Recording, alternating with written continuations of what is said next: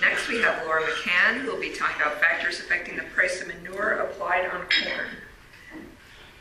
So the motivation has been talked about a lot, that if we can get manure to be transferred from people who have it in excess to people who need the nutrients, that's generally a good thing for the environment. There's very little information on manure sales, like concrete information. I mean, this is a good complement to the previous presentation in that, you know, we can model some of these things, but this is going to talk about what actually has happened based on surveys and so on. And I did a little, this is a plug for a long ago conference that I organized at Missouri, and which I thought had a very clever name, Manure Entrepreneurs Turning Brown to Green. So we had a whole bunch of people who had basically made their manure into profit centers, and it was pretty interesting. I had a graduate student who did a survey with me in 2004 of Iowa and Missouri farmers. We found that 19% of the crop-only farmers used manure, and 36% of those paid for it, so just over a third in that survey. And they tended to be, you know, not large-scale farmers. They were younger, less educated, little off farm income, smaller farms. Some of the so these are all significant results, and there were barriers. Included the transportation costs, difficulty in estimating application rates, and smell. So we had a question in there that basically said, the smell of manure bothers me or my family. You know, how much, you know, yes or no. And that was actually a significant predictor of whether they used manure or not. And it was generally applied by the supplier, the livestock farmer, or a custom applicator. Another study with a graduate student and an undergraduate student was published last year, and it looked at, so it was surveying livestock farmers, and looked at testing of manure that was transferred off the farm. And, you know, this, you know, if you test the manure, you're probably thinking of the nutrients having some value. So this was in 2006. It was the same survey that the poster was based on. 51% tested manure, okay, but for people who transferred it off the farm. For the general group of livestock farmers, only 20% tested it. 57% were paid for it, which is good, the majority. And there were species differences as to whether they were paid and the distance it was transported. So some of that showed up in the poster, but some of the material from the poster is in one of the tables in this article, if you actually want to go and look at that. So poultry is transported very far distances, and they're almost always paid for it. Like 80–90% of the poultry and turkey farmers were paid for their manure. A smaller percentage of the swine farmers were paid, and it was, you know, transported an average of, you know, 2 to 3 miles. It was less likely to be tested if it was solid versus liquid, and if the animal units per acre was higher. So high animal units per acre indicates you would probably have excess manure. So it's less likely to be tested because you had excess nutrients. It was more likely to be tested if farmers thought the practice was profitable, if it was transported further. So if you're paying a high transportation cost, you want to make sure that you're getting what you think you're paying for. If there was a contract for the manure, and if payment was received. So all of these variables kind of indicate that manure testing goes up if people think the value of manure is high, if they're really buying it for the nutrients. So we've got a quote in there, the value of manure nutrients rather than the water quality impacts is what's driving manure testing. Another study that they did sort of a survey of potential manure buyers. So it was hypothetical, and they looked at swine versus dairy manure, and people were willing to pay more for dairy manure than swine manure. Okay, so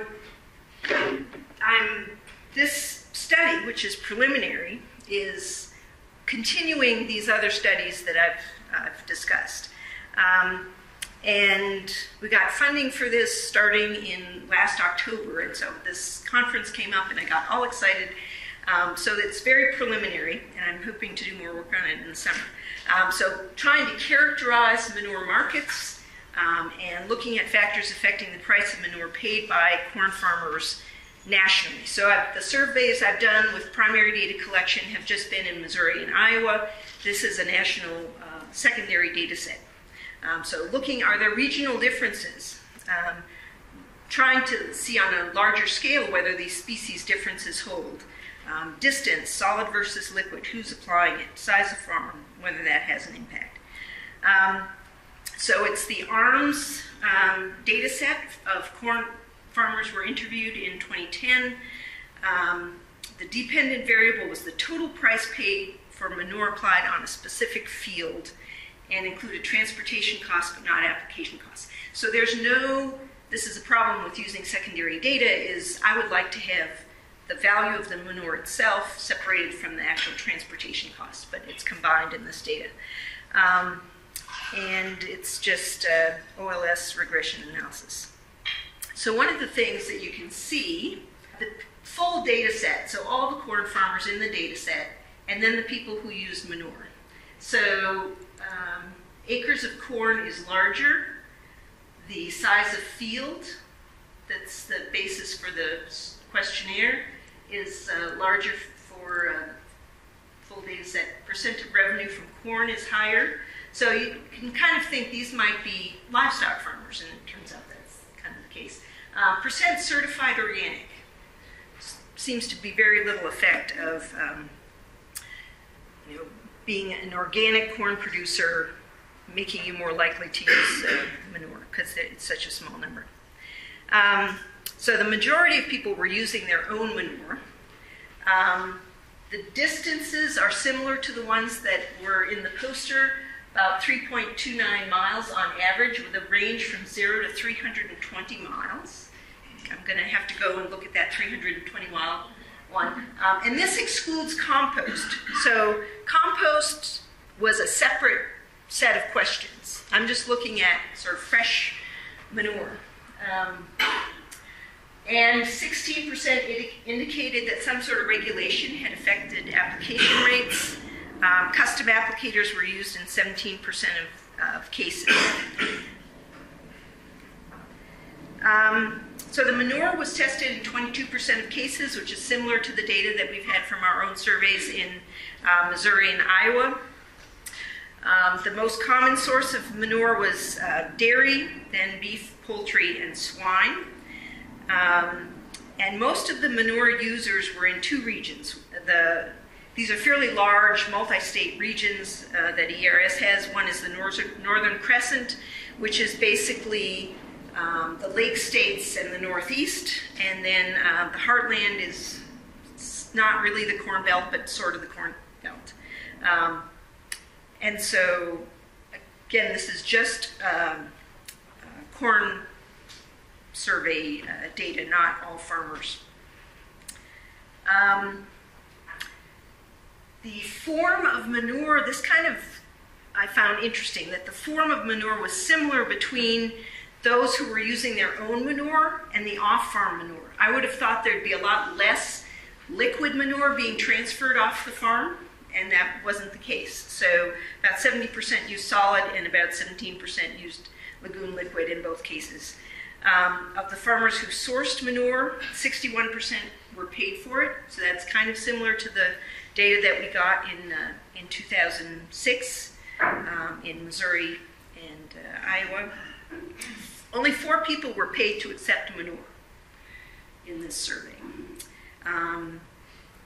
And then the rest got it for free. So And we sort of don't know the social interactions, whether these are neighbors that get something else in return, sort of a barter kind of situation, so it shows up as free, but it's not really free, or maybe contracts. There's no questions about contracts here. So on the people who went on the tour, saw that there were some farmers here who were sort of in contracts where they either had to pay to get rid of the manure or were giving it away for free, even though the fertilizer prices had changed a lot, but they were kind of locked into a previous price situation. So we only had 169 people who had answered all of the questions that we wanted. So these results are preliminary. The R-squared is okay. Some things that weren't significant: acres of corn planted on the farm. So you'd think, well, if you've got lots and lots of corn, you'd have high nutrient requirements. You'd maybe be more likely to pay a higher price for more, and that didn't turn out. No effect of government regulations. And what was interesting and kind of disappointing, but the more I think about it, is not surprising, was that there weren't any regional effects. Once we were looking at species and form of manure, those regional effects didn't appear. The other thing is that when you think about typical distances being 3 miles, 2 to 3 miles, a region, multi-state region, you aren't going to see kind of any real impacts there. Because of the way our dependent variable was, we put in size of field. So, if you're putting it on larger acres, the total quantity that you're paying for is going to be larger. So that went up. In line with expectations, dairy, beef, and poultry manure got a higher price than swine manure. So this seems to be a consistent finding across 3 different studies. Being custom applied was associated with a significantly higher price paid, even though the application cost was supposedly a separate question in their interview scenario. The distance between source and field was positively and significantly related to price. So again, this price that they have there includes transportation costs. So that's why these 2 variables, distance and being a lagoon liquid, you would think those would reduce the price that you were willing to pay for manure, all else equal. But it includes the transportation costs, so it kind of makes sense.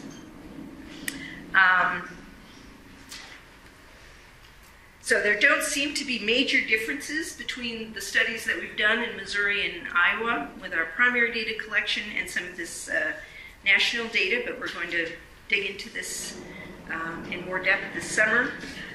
People are increasingly willing to pay for manure nutrients, which is a good thing. I'm interested in the manure issue primarily because I do think it's an underutilized resource, and so it's just seems dumb that there's excess manure that causes environmental problems. And again, people are, for whatever reason, and maybe a primary data study is needed to look at this, why are people willing to pay less for swine manure? So, we've taken the form of manure as we've controlled for that by having variables in there, but the species still has an effect. So personally, my guess is that it relates to smell issues, and that goes back to one of our findings from a previous study. Organic corn production doesn't seem like it's going to be a big source of demand for manure.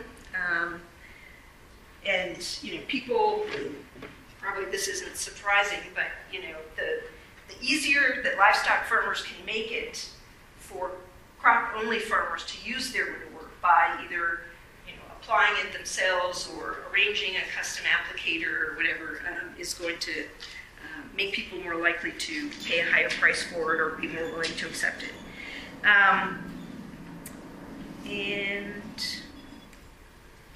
acknowledgements. I'm very pleased that USDA and NIFA funded this study as part of a larger project, and also to ERS for permission to use the data, and for the Missouri Ag Statistics Service for being able to sit in their office and work on the data. Any questions? Do you have any idea why the person or organic users for manure is very small?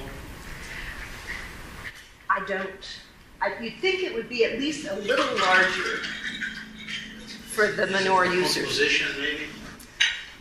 I mean, it was a sample, so whether that, they just happened to miss some of the people who are the organic producers, I don't know. It's surprising. Did you, when it came to swine manure, you got the volatilized with the smell of the others, did you see the relationship between the nutrient value of those manures and They don't have anything in the data that says what the nutrient value is. You're going to have to use Quantity apparently it's a recorder. So there's no way to know whether some of the liquid is more concentrated and sometimes has more of the nitrogen in it versus another one. Laura, so you have documented proof that people aren't interested in swine manure because of the smell, or that's an assumption you've made? No, the first study, the Nunez and McCann study from 2004 survey, crop-only farmers, if they responded that the smell of manure bothered them or their family, they were less likely to use manure. That doesn't relate specifically to swine manure, but the smell of manure isn't at least somewhat of an issue for people. That I can document. But that last statement made it sound like you have evidence that swine manure is not being used because of the smell, or being Okay, so distributed. I'm combining those two findings. So there's the findings that so there's the Norwood finding that people were willing to pay less for swine manure versus dairy manure. There's the finding of ours that the smell makes people less likely to use manure. We don't know what kind. And the fact that people pay less for swine manure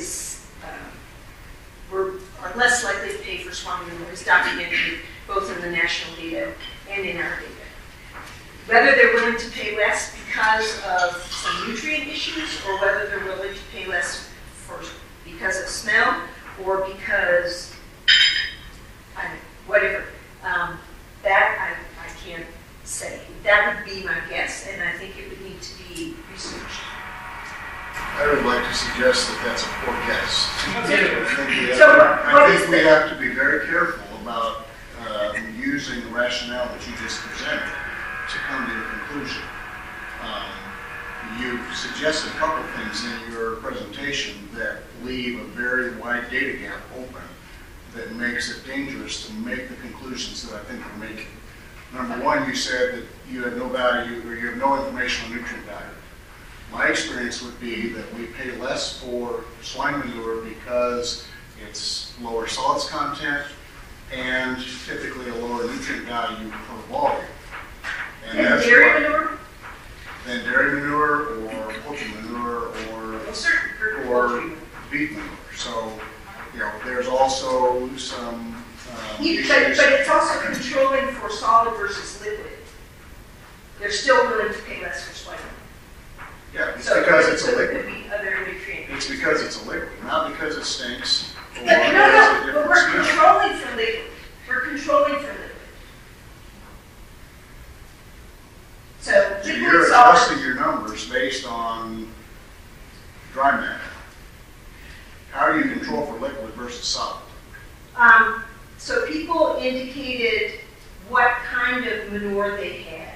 So with the livestock surveys. So it was liquid, solid slurry. So I have liquid manure and I pay X number for that. I have solid manure and I pay X number for that. And I have soy manure and I pay X number for that. How do you control or normalize that number based on liquid or solid?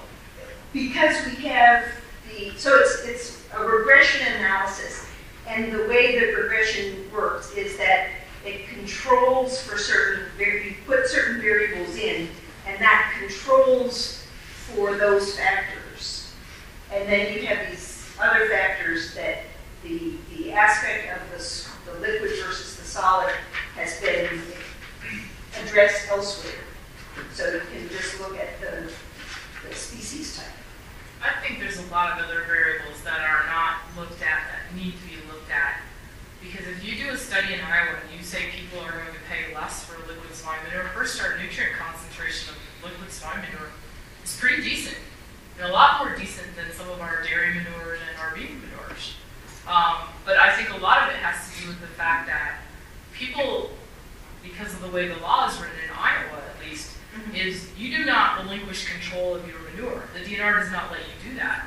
So crop producers who want that manure from their swine neighbors are willing to get it, but they think it's going to have less value. One is because they think the swine producer has too much manure, and two is because they don't want to have to, they want someone to take care of the regulatory aspect of their land being in that producer's manure management plan. So how is it different for dairy in Iowa? I don't think we're distributing dairy manure in Iowa. I don't think we're distributing a whole lot of dairy manure in Iowa off dairy farms. Okay? And only recently, like within the last 2 or 3 years, have we gotten into distributing feedlot manure off our beef farms in Iowa. I would be happy if people would send me other hypotheses that don't relate to just dilution of manure nutrients.